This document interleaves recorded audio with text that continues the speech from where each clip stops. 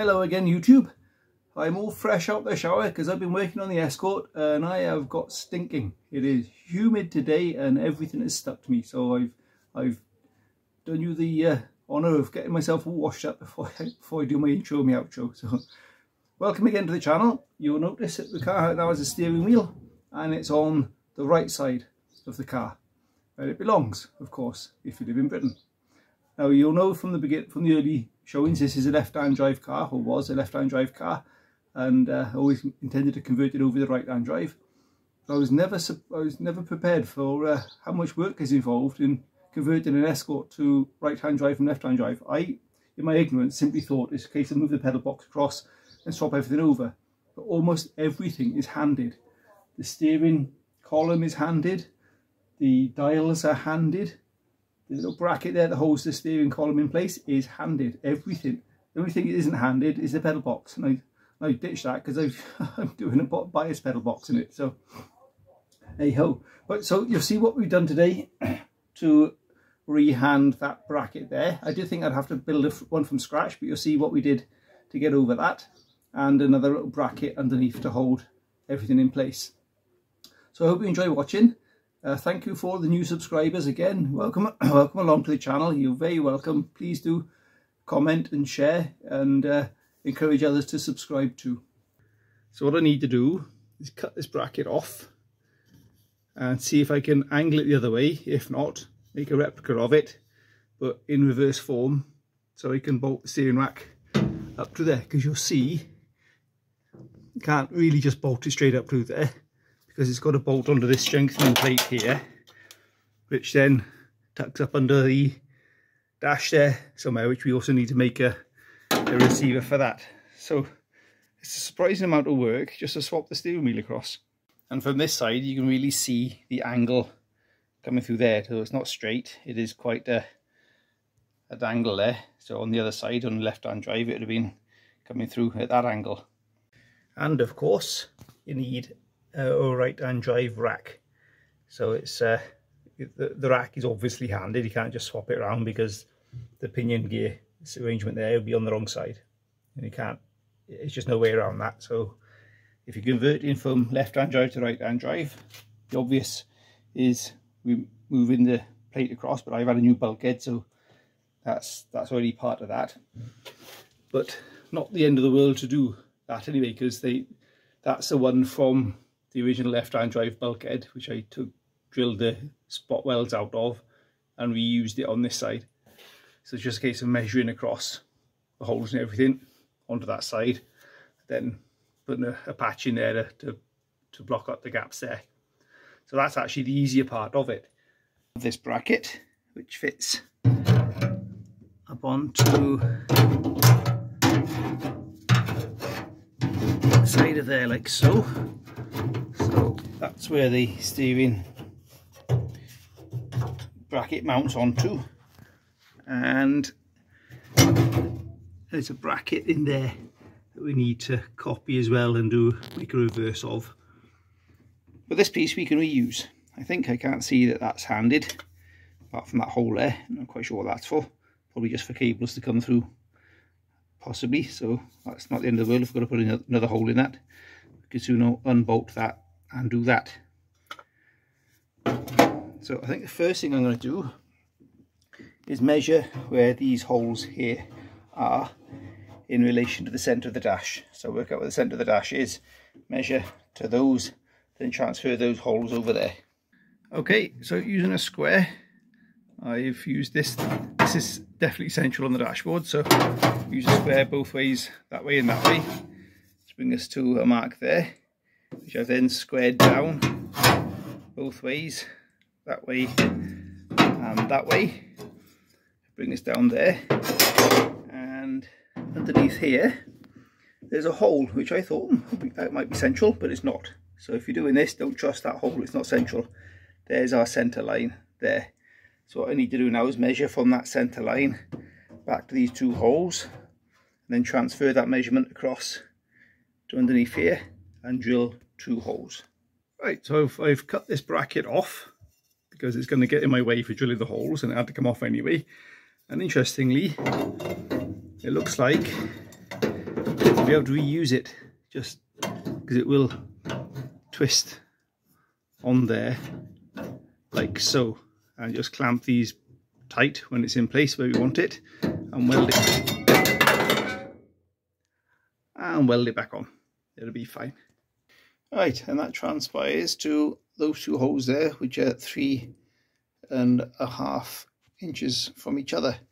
So that's measure across from there to there, and to be absolutely sure, I've measured from the centre of that hole to the edge there, which is 11.5, and that's measures 11.5 from there to the centre of that hole there. So we are in the right ballpark. So I'm going to drill those out, and then we can start putting things together.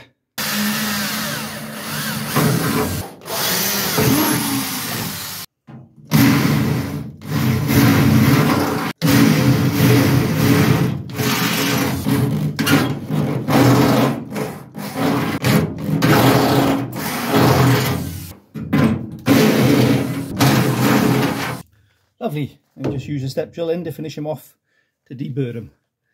So that's nice, they're nice and deburred on the inside. So now we fit that to there. We are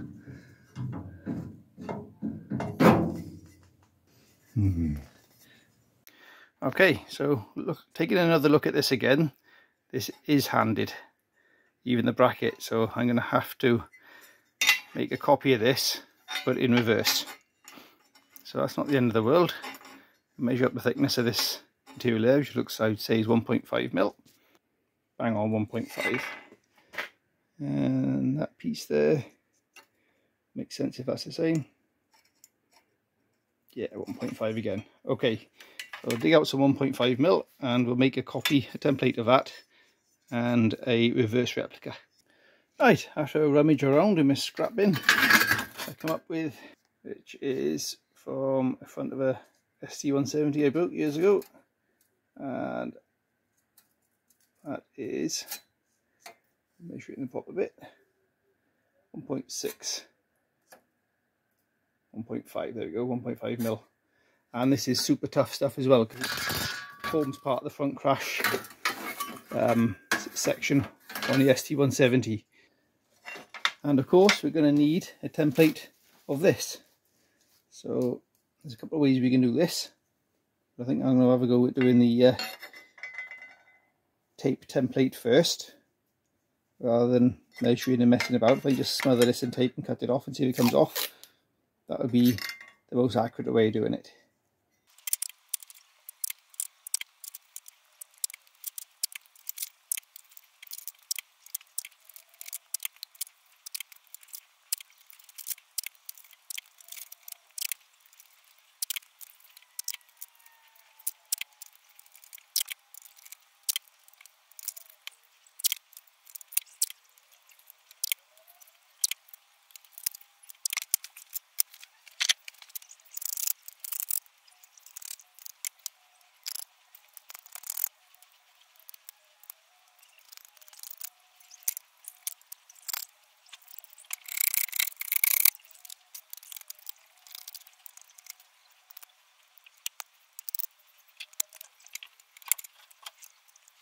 Right, now the question is, can we peel this off in one?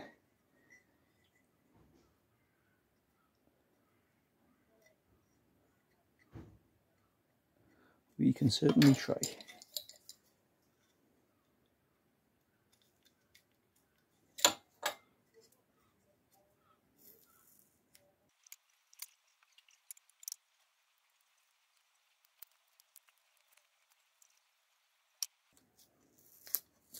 Yes, there we go. So that's our basic shapes we're looking for. So of course we're going to do this in separate sections. So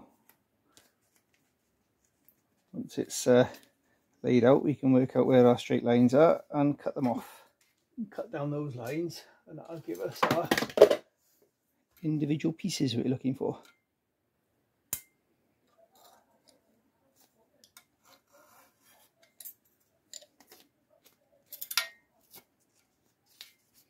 because these of course going to be reversed.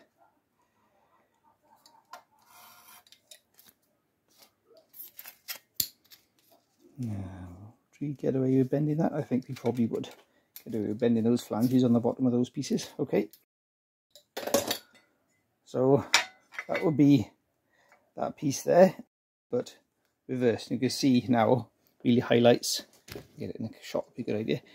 You can really see how much of a difference it is. Look, once it's reversed, how much further over it's going to take the steering rack compared to there. So on the car like that, with it bolted to the bottom of the dashboard, with it that way round, you can see how much further over. That's a good 3/4 of an inch difference across, or 1/2 inch difference across from centre to centre. So that's quite important that that goes in the right direction. I'm wondering if, can we be clever here? No. I was wondering if I could just simply slit that out, swap that round and weld it back in again. Are those pieces different?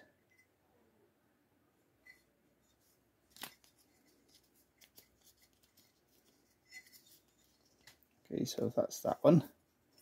What does it look like if I put it on that way around?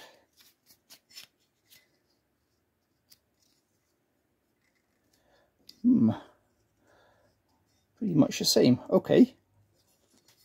I might have an even easier plan here, you know. If I take a slitting disc to this, slit it down there, slit it down there and across there, flip that piece over and bend these across to suit the new shapes, and then weld it back in. Yes, I think that's going to be an easier thing to do than remaking the entire thing, and that keeps us our nice little shapes there as well.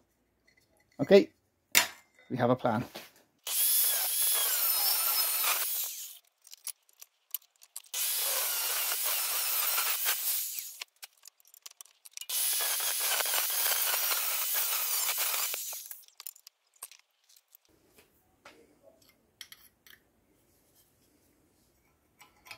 Just like so.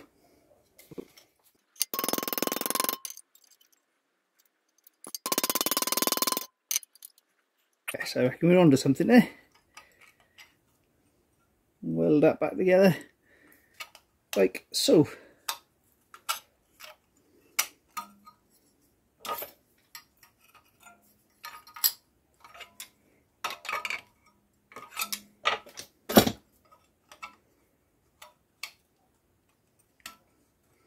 That takes us to where we should be. Okay, that's a considerably simpler way of doing that. Let's get the welder started up and wedge that back into place. Clean those up first.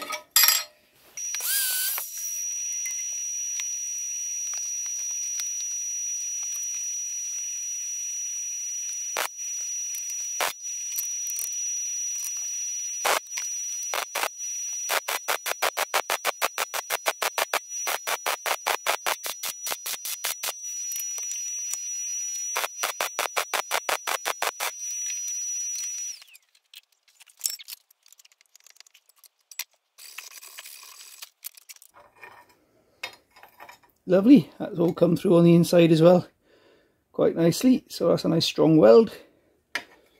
Just touch that up with a grinder just to tidy it up. And the job's done on that front.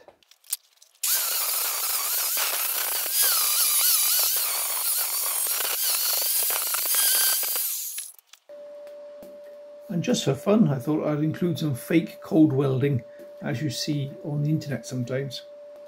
Just some clever editing, that's all.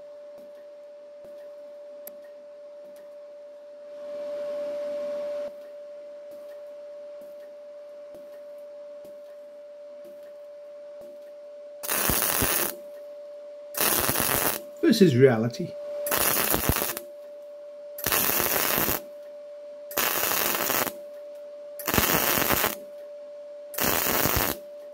Right, well, that made a simpler job of that. So that's quite happy with that is. I'm not going to worry about painting it or anything yet because I've got to weld it onto the steering column yet. And from this side you can see the weld is penetrated nicely, so not have to worry about strength, it's all good. So it turns out this is handed after all.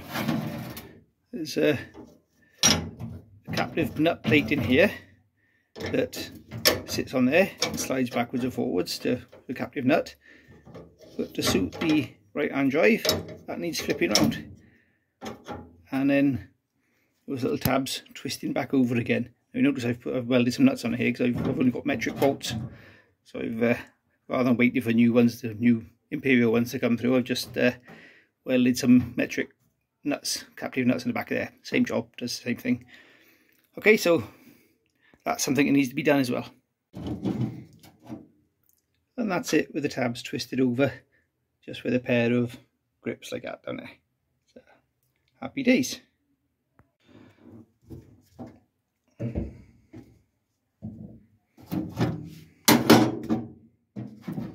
Right, so my intention now is to put this plate up in behind there and bolt that up to it, so we can at least sense check where we're going with this before we go any further.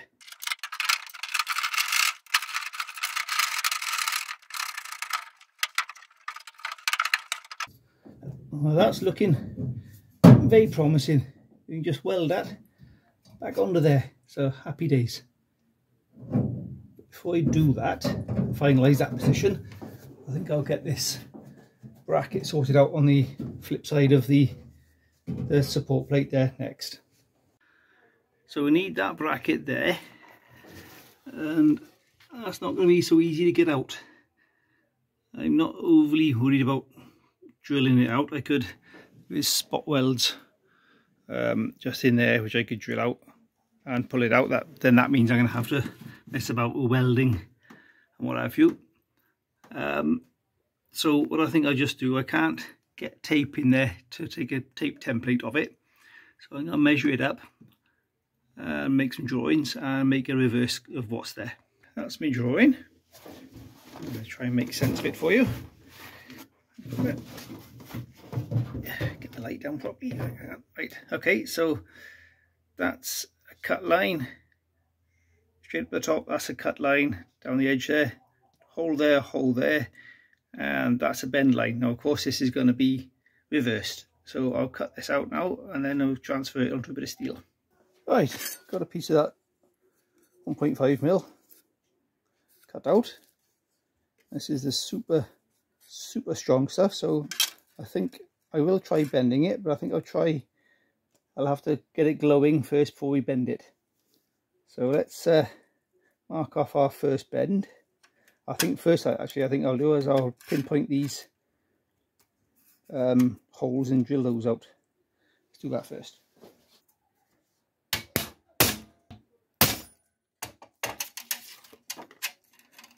Lovely. Right, I just drill those out in the pillar drill now, and then we can look at doing some bending. Now I must remember to bend this in the opposite direction to what is on the car, so maybe I should bend this up first just so I know where I'm going. Right, phooey, that took some drilling. Okay, so what I need to do now is score these lines and bend this where it needs to be bent in the right direction, so I know where I'm going.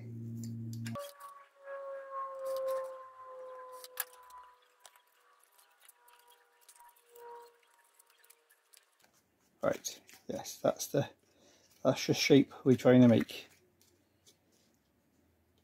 Okay, so let's see what we can do. So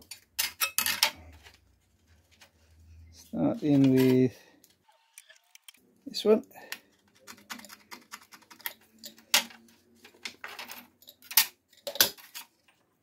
Bending down to nothing.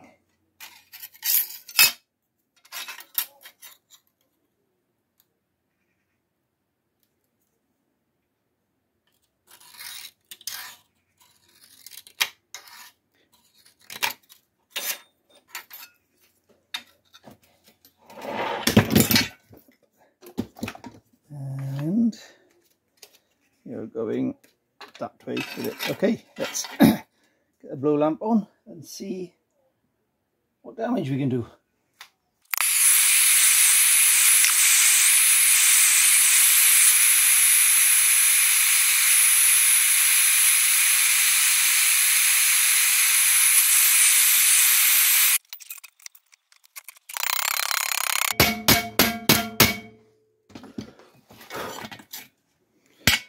Okie dokie.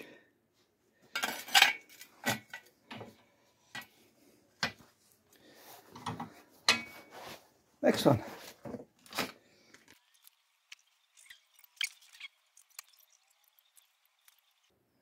It's too hot to hold them, even with the gloves on.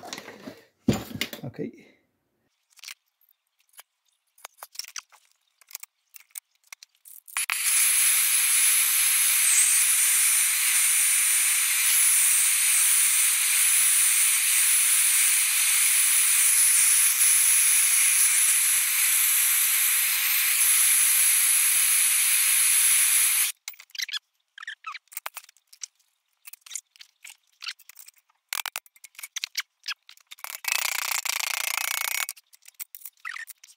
How are we doing? Where's my template?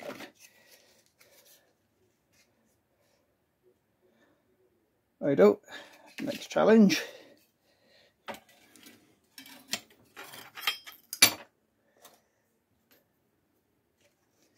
is to get 20mm down through there.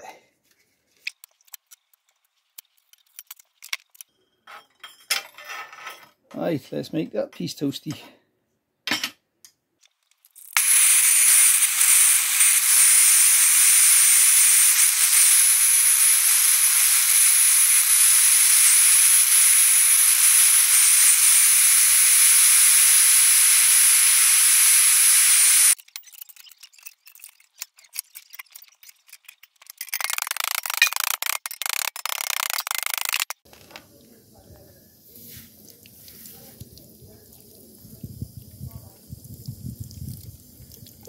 Okay, a quick test fit has revealed that this piece needs to come down a bit more.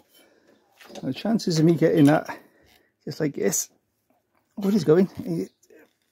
I've annealed it a little bit. Like that. There's no chance of doing that previously.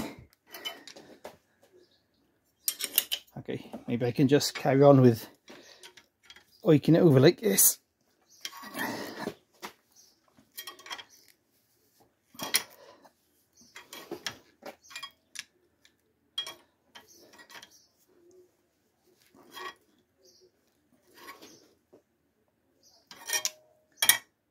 Okay, I'm going to try that on the car and see what we got. Oh, it's got to come a fair bit more.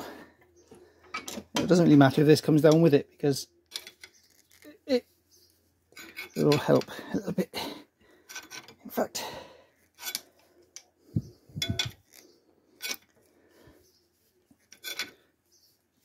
let's try that. Okie doke, that'll do us. So what we'll do now is spot weld that to the bulkhead, upper bulkhead. I'll drill through from the top down and then spot weld that in place. Before I do that, I think I'll take the sharp edge off of there, because that's almost certainly going to give me a laceration in the future. Righto, there is the finished bracket. So we'll work out where to put the spot welds through for that, drill that through now, and then bang it in place. Okay, I may have miscalculated where my spots are supposed to go, but you know, I found it eventually. We soon weld those back up again, so I'm not too worried. But there we go, plenty of spot welds in there now to clamp that in place. What extra holes? There's no extra holes there, it's all in your imagination. That's all fine.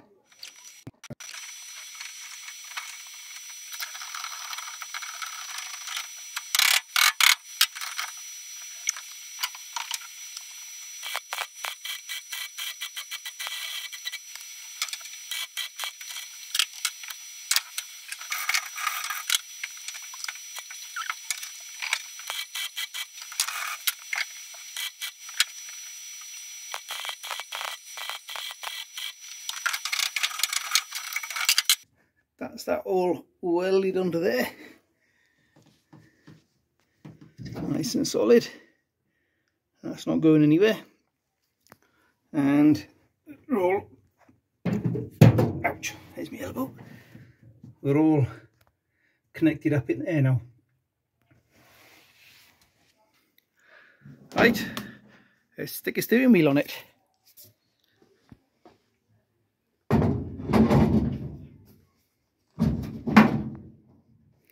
Lovely. Right, of course nothing's been tightened up yet because this is just a dry build really. But there we have steering. It's surprisingly light as well, but having said that, we don't have an engine in yet, so that's probably why that is. Right, okay, so that's just one part of converting from left-hand drive to right-hand drive.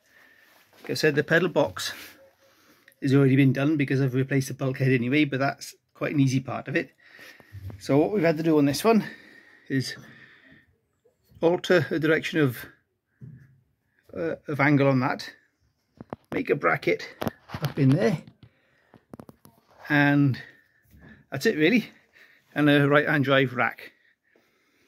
So that's one part of it. Next time we'll be looking at moving the dash across. I have a 6-dial dash hiding up in the corner up there somewhere, but I need to get a dash top. I may get one of the fiberglass ones that a couple of folks are selling. They look pretty good, and possibly I'll cover that in vinyl just to make it more authentic. I hope you enjoyed what we did there. It was, like I said in the beginning, it was more work involved in this than meets the eye. There are other things as well involved with which are handed, like the bonnet pull. I don't think I'll even bother with that because bonnet pullers on Escorts are always a bit of a pain. They always get jammed. They're always a bit of a nuisance. So I'll probably just stick with bonnet pins in the car, which will go with the look of the car anyway. And that'll be that. The other thing that's handed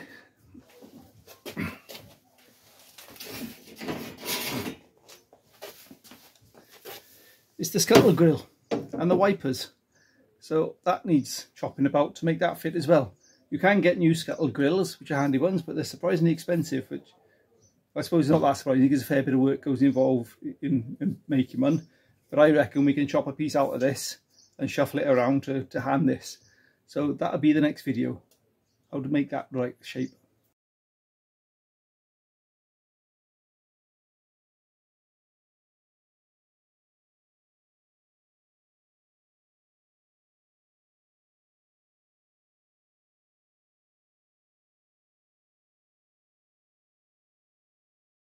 Unedited version. This is what really happens. The truth of Dave's Garage. Once where pinches onto the front cover here. Front. Take screws out. Bother. What was the question? I forgot. Hey. Go on. We need a new ring altogether.